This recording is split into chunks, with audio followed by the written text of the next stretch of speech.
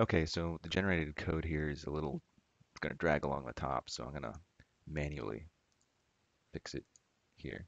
I just added a rapid move up to Z5, or it could be not rapid by doing G01, and just save my file. .tap is what Mach 3 uses. If you put it in quotes, Notepad will save it with the correct extension. And then I can preview that versus what I can go to machining and open NC file, my sample code. Um, and there we go. We've got clearance now. All right, so that's my intercut. Let's do a pocket operation. You can right click and on the face and make a sketch from face. These are actually really easy. Less processing to do. Here's my new sketch. I can just select it and machining, add new milling, pocket operation. I actually get a dialog. That's the idea of the sketch here. Step over is how much overlap there is. Starting place, I use boundary, but it always gets lost when I hit OK. Have to reset it. 3/8 inch mill. The only thing I need now is to set my final depth.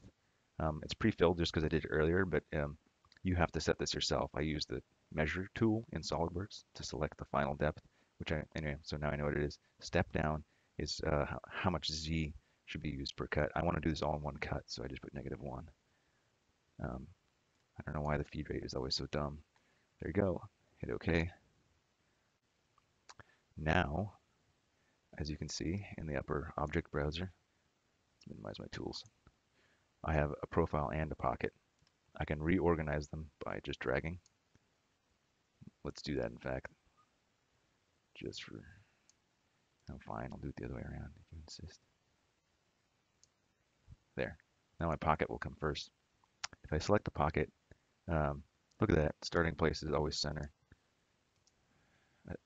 Even if you choose boundary. Anyway, so I always set it to boundary. Generate the code. Oh, look at that.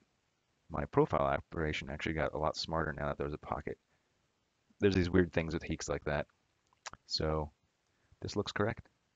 I'm going to just jump to the final outer profile and skip the other pockets for now. So once again, right click the face, make a sketch. Okay.